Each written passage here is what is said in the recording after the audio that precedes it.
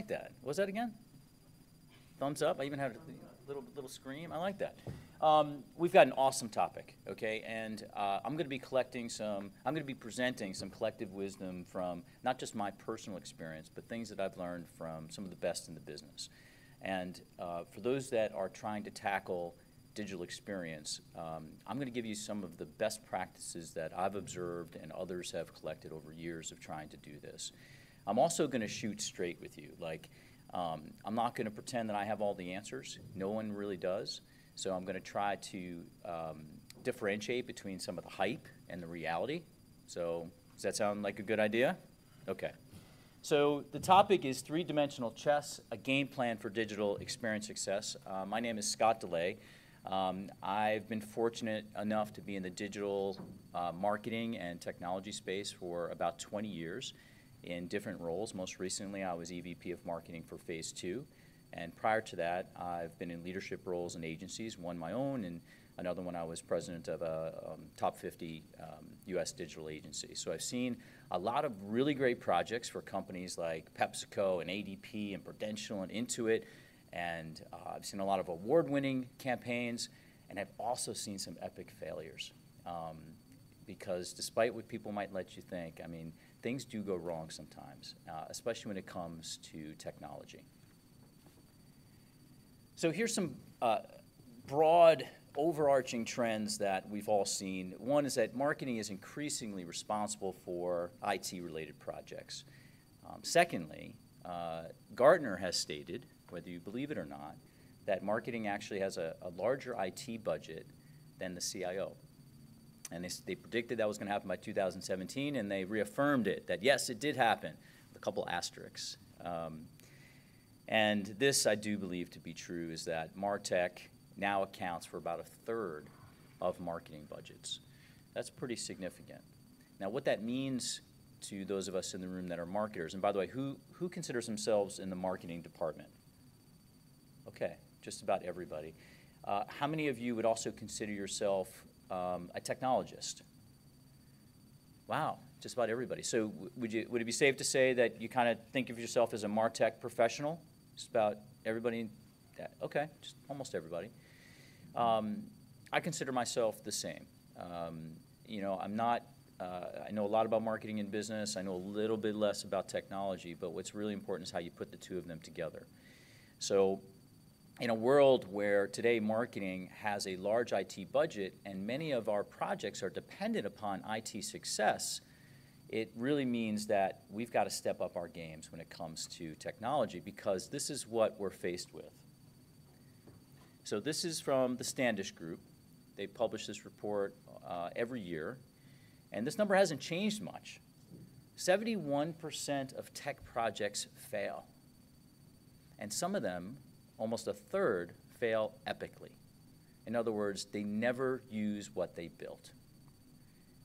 And we've heard of some of these, whether it was, you know, government websites or a project that IBM worked on for the state of Pennsylvania, a $130 million project that just went right down the tubes and never got launched. These things happen. I mean, it's part of life, but this is a pretty scary figure. Because if you're in marketing and you're trying to, you know, really make an impact on your business, you can't accept this number. It's not going to fly. And when you're trying to get extra budget to create an amazing digital experience or a digital experience platform, you can't go to the CFO and say, hey, we got about a 29% chance we're going to succeed. What do you say? It doesn't fly that way. So what I want to try to do is ascertain and highlight what are the best practices to help to make yourself part of that 29%. So I'm going to share with you 3 critical components of digital experience success, some must-haves and best practices. And at the end, we're actually going to take about 10 or 15 minutes to do a self-evaluation. I think this is really important. You get a lot of content at events like this, but I want to take a moment to actually say, you know, where do you rank? Do a self-evaluation. Try to determine, you know, what are the things I need to do, the top 2 or 3 things I need to do when I leave here. And I want us to at least go through that exercise together and then share some of that information with one another. So it's a self-evaluation. It's a safe space. So, you know, if you don't like your score, it's okay. You don't have to share it. But I do encourage you to at least go through the evaluation, and then we'll share a couple best practices. Sound like a plan? Okay. So first of all, what is digital experience? We hear a lot about it. It's really sandwiched for me in between, and it's a subset of customer experience. And customer experience is generally defined as a holistic summation of every experience a customer has with a particular brand or a product, and basically what their general impression is of it. And sometimes that's expressed as a net promoter score. That's one of the most frequent ways of measuring it.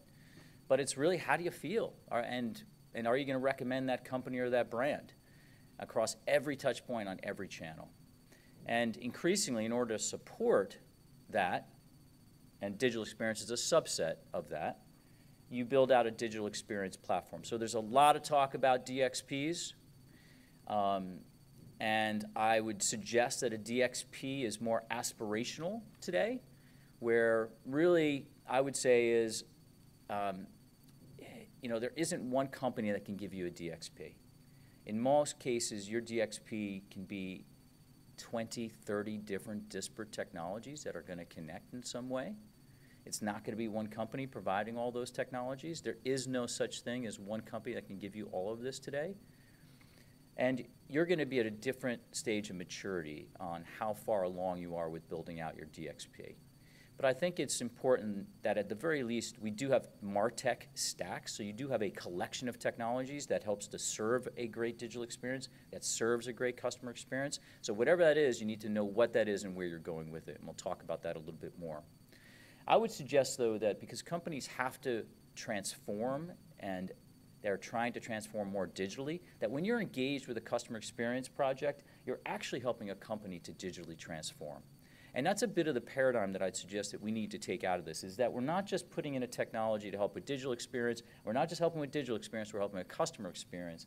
And it's really part of the digital transformation of the companies that we're working with. And that's why sometimes it feels difficult to be doing what we're doing. I mean, sometimes it feels like you're on a cruise ship and you're with a paddle trying to move that thing. And that's partially because you're trying to digitally transform the company. But one of my themes of this conversation, one of the things that I think that we need as an industry to pay more attention to, is that don't get hung up on the technology or all these different acronyms. At the end of the day, what customers want is they don't want to be treated as they don't want to be treated as a number. They want to be treated as an individual. They want it to be an authentic, transparent experience. And it also suggests that for you to implement a program like this, it has to be human. And that's why at the end of the day, it's not about digital experience. To be successful at digital experience in your organization or to your customer, it has to be a human experience. So customer experience should really be human experience, and your successful implementation has to be done with a human touch. It's about really the people, not the technology. If you talk to anybody that's been through implementations like this, you could have the worst technology but great people, and somehow you get it done. You could have the best technology but the worst people, and it fails miserably. So at the end of the day, it comes down to the people. Leadership and not management. If you woke up today and you think you're a manager, you're not. You need to be thinking like a leader if you want a project like this to succeed. And lastly, it's not just a project, it's a transformation. This is probably part of a multi-year effort for your company to change and for you to change the way that you market and interact with your customers. So here's the three critical components. And as I just stated, not all of them are equally important. It's the typical people, process, technology, but instead of people, it's really the team that you build. I'll talk about process and talk about technology. So team-wise, these are the 5 key people. I saw at the last presentation, there was that picture of the table, the round table with the globe in the middle. I think that's beautiful. I think that's really a great representation of the number of people that need to be involved in a project like this and the stakeholders. But here's 5 key ones that I'd say you've got to get right. First is the customer, and I'll tell you how to do that. Second is a great tech leader, yourself, and how you show up, an executive sponsor, and partners. So a couple must-haves when it comes to your customer, and evidence that you understand what's happening with your customer. One is personas, and the second is customer journeys.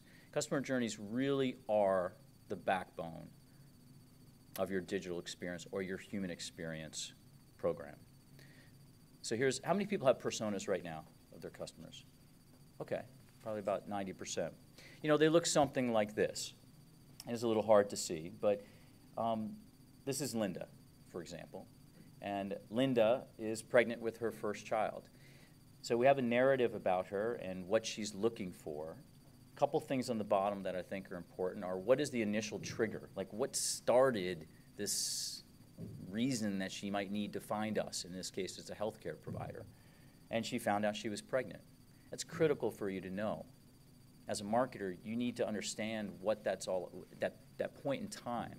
You also need to know her emotions and how she's feeling at that point in time. Some of the other attributes here are the devices she uses and definitely the media that she looks towards. But it's really more the human aspects of it, the emotive aspects that are going to connect most with her. And you take that and you translate it into a customer journey, and it might look something like this, where you have the stages, the life cycle of Linda's journey to find an OBGYN. So awareness through to engagement. On the left side, you have 4 of those stages. Is it a positive, a neutral, or a negative experience? So when she's ready to look, she might go to a search engine, and it mentions on the bottom some risk and opportunity. So she doesn't have a lot of time, and she's nervous about finding a new doctor. Now, if you're providing content at that stage, you got to be sensitive to that, and you're going to be way more effective if you provide content that is. So in this case, short form. In this case, a search engine ad. You know, something quick, to the point, sensitive, with the right tone from a content perspective. So you follow the journey and you see where you've got opportunities, and I think, you know, there could be 20 different touch points here. There aren't in this case, at least in this diagram. But you prioritize those touch points based upon the ones you have the greatest opportunity to delight or disappoint. So take all the touch points, prioritize them. The 80-20 rule will apply. There'll be 20% of those touch points that'll either disappoint or delight, and you'll either own them or you'll lose them. So don't get lost in the 16 of those 20 that don't make the biggest impact. Now let's talk about you. I think a lot of times in a conference like this, we talk about the technology and we talk about process. I want to talk about you, the human aspect of this project. And you have to, I think we all have to ask ourselves every day, and are we leading or are we managing? And I can honestly say, some days I'm waking up and I'm kind of managing. There's other days that I'm truly leading. And whatever role you play on your team, you want to be waking up every day and leading. Whether you actually have your own team or not, you are part of a team. And even if you have your own team and you have a project like this, it's probably a matrixed team. So you have to be thinking about, how do I do team building? How do I build up this team so they're working together, they're not feeling like they're in silos? And last part of this is take care of yourself. I mean, your team's going to feed off the way you show up. So how are you showing up every day? Are you unorganized? Are you frazzled? Are you reactive? Or are you honest and authentic and human? Are you letting people know, hey, it's going to be a tough path the next 2 weeks. This sprint's going to be rough. Or, you know, you're blowing smoke. Like, how you show up, how you take care of yourself, this will translate through your entire team.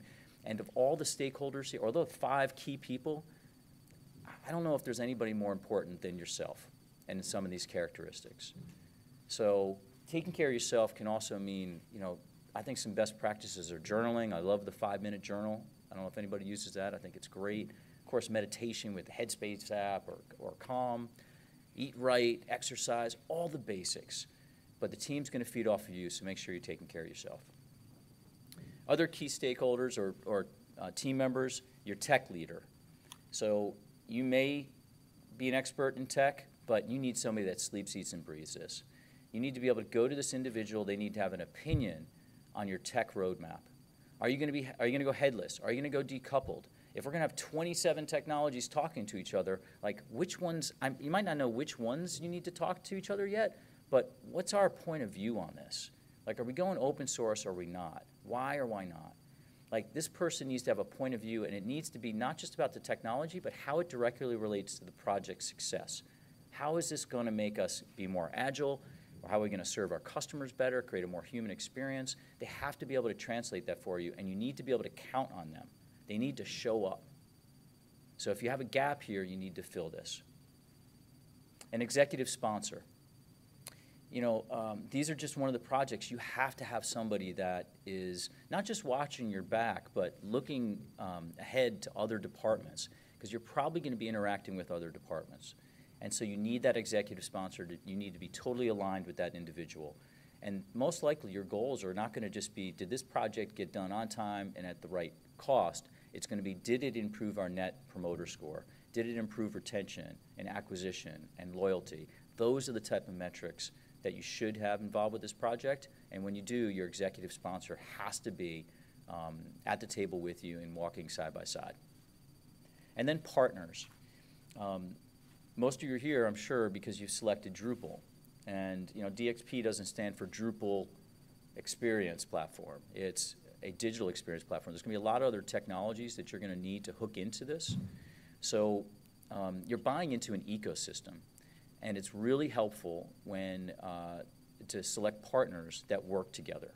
So like when you walk through the trade show floor, you're deciding on technologies, you're deciding on agencies, see who works together already.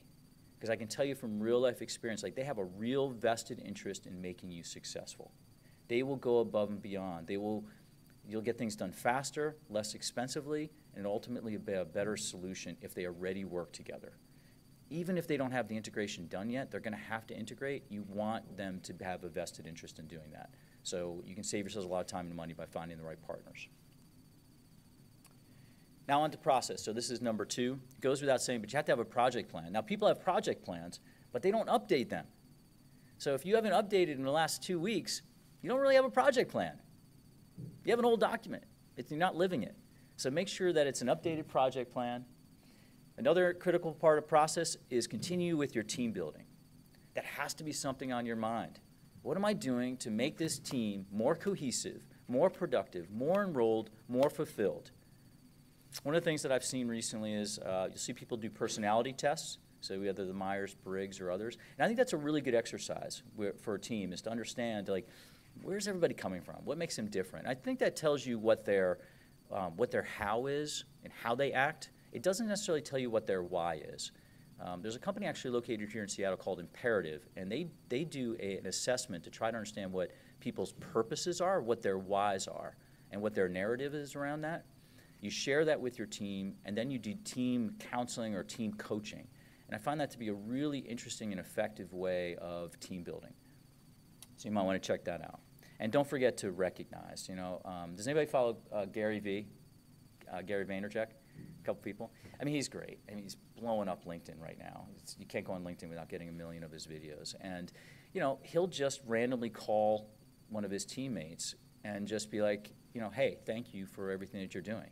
Like, just that random recognition goes a long way. So make sure that you're acting like a leader and you're providing that recognition formally and informally.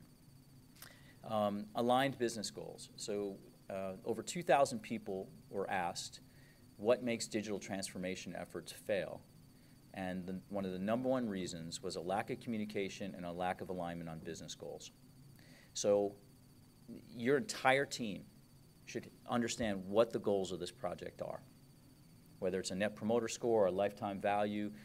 If you're using the EOS methodology, a great book by Gino Wickman called Traction. It's a great methodology for managing companies and teams. You might call it a ROC, or OKRs are very popular these days. But make sure you've identified the goals. Your executive stakeholder can help. Make sure your entire team knows, and those goals are known across and down the organization. And give regular reporting. So as part of your updated project plan, talk about how you're doing relative to the goals. So if you've implemented certain aspects of this platform, how are you doing? Is our net promoter score going up, going down? Your team needs to be thinking about that, not just whether they successfully completed the next sprint. And don't forget your executive sponsor meetings. These are easy to get canceled. Don't do it. You should be speaking with this sponsor every couple weeks. You will need them. So make sure it's on your calendar and that you get to that meeting and you're not just talking about the latest Game of Thrones episode. Like, that's important, but also talk about, like, how's this project doing relative to the goals that you've set. Make sense? Okay. Lastly, technology. Because actually it's not as important as the other components. I'm going to show you a great way to take a look at your information architecture, select open technologies and a tech map, roadmap rather. This is an exercise that Acquia goes through that I think is just fantastic. And the feedback that I've heard from people implementing programs like this is that they have to know what they currently have, and this is a great way to go about doing it. So it's basically an IA of a MarTech stack. And you would take your logos and you just plot them to what your current state is. What people will tell you is that when they do this exercise, there are black holes all over this. There are areas that they have no idea what technologies are being used. And then the next thing is, it's like, who owns that technology? Like, who makes the decision on that technology? It's the next really important question. So this is enlightening, and this will take you some time, but you have to have this done. You have to do it. You will have people come up to you and be like, wow, I had no idea we had that technology, or I had no idea we didn't have that technology. And you'll have gaps on who actually owns it, and you'll have to go find out who owns it. And you'll find that people are actually having to make decisions that they do own it or don't own it. Without this, it's going to be very difficult to navigate the matrix organizations that you're probably in. This is a beautiful way of looking at it, right? So when you get really advanced at this, you're done with your DXPIA, and you can submit it for a Stacky. This is one by Paychex. Paychex is actually a Drupal customer, so they use Drupal. And they submitted, and they won for the Stacky Awards. I won't go into detail on this, but you can find this on chiefmartech.com.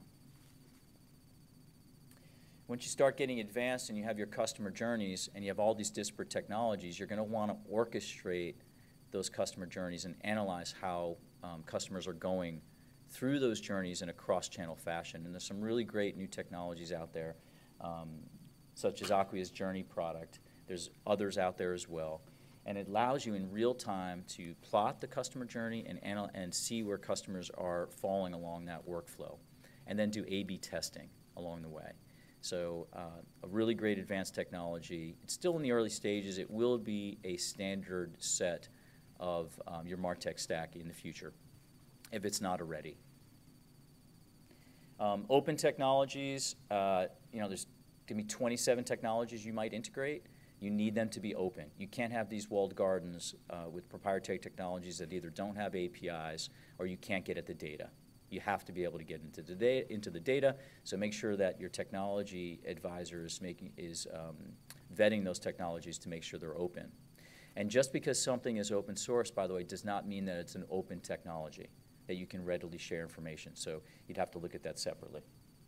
And a technology roadmap. This is going to be a multi-year process, so let people know what the horizon looks like and what the stages are. Even if you don't know the technologies that you're going to use yet, it's helpful for them to know, like, oh, you're planning on putting a dam in place in 18 months. Okay, that's great. I know that the dam's coming in 18 months. Or I know that the CDP, a customer data platform, we're not thinking about that for 2 years. Okay, cool, I get it. So having a plan and giving visibility to your team is something that's really helpful. Okay, self-evaluation time. Ready to rock? Wow, come on. Are you ready to go? Let's do it. So if you have, you're going to have to keep score. So I'm going to give you some of these points. You're going to get points, you're going to give yourself points, and then we're just going to compare the numbers that we come up with. So first is your team. And that's 50%, is 100 points total. That's 50% of the overall numbers that you can, the score that you can get. So give yourself 10 points. If you're leading, you're always leading versus managing. You give yourself, 5 points, you're kind of 50-50, somewhere in between. If you have your primary customer personas and journey maps completed, give yourself 10 points. Do you have a strong tech lead? 10. Not so strong, maybe a 5. Give yourself the number of points that you want in there. Have you identified your key partners that are going to help you with this effort, whether technology partners or agencies? And do you have an executive sponsor identified and on board with this effort? Okay, we'll add those up. Okay, everyone have theirs added up? So how many people, got like 25 points or less? And be as honest as you can. Okay. How many people 25 to 35? And how many folks 35 to 50? Okay, so most are in the middle. So a C score on this category is a 27. Just to benchmark where you are. Okay, next, keep that score handy because we're going to add these all up. Process. Do you have an updated project plan? That means that it's been updated in the last 2 weeks. Yes or no? 5 points or 0? Regular team building. Are you thinking about that? For example, one of my former colleagues, Nicole Lind, she, to keep healthy and to build team, did a Fitbit challenge. And she created a group where they would count their steps and compete for prizes. And that worked out really well. There's other opportunities for you to go do MSK's Cycle for Survival and do that as a team. So volunteer opportunity is a great way. It doesn't just have to be happy hours. You can be healthy and have fun and build team. So regular team building activities. Do you have aligned business goals? Give yourself 10 points. And do you meet with your executive sponsor at least every 2 weeks? All right, add those up. How many people? 10 or less points. Okay. How many folks from 10 to 20? Most people in there. And how many folks 20 or higher? Couple. Okay. Great. Last one, technology. If you have an updated DXP, information architecture, or MarTech IA, give yourself 5 points. You've chosen open technologies. That's going to be important. Give yourself 10. And then do you have a technology roadmap? Meaning just, do you see the technology is going to be rolling out at least for the next year? And I'd recommend you want to start looking towards 2 years to 3 years out as well. Okay, up to 10 points or less. 10 to 20. And 21 to 25.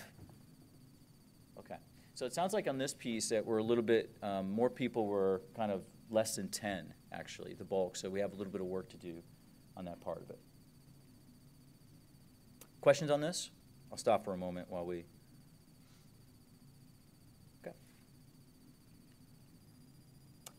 So I'm gonna leave you with this thought, and that this session was all about how to create a great digital experience, but hopefully in some way I've impressed upon you that it's really not about the digital experience. We are here to serve human beings. They want to be treated like human beings, and that goes for not only our customers, but also the people that we're looking to lead on our teams. So with that, I want to thank all of you, and if I can answer any questions at any point, please let me know. I'd love to connect with you on LinkedIn. If you have suggestions, love to hear from you as well, and I'll be around afterwards. Great. Thank you.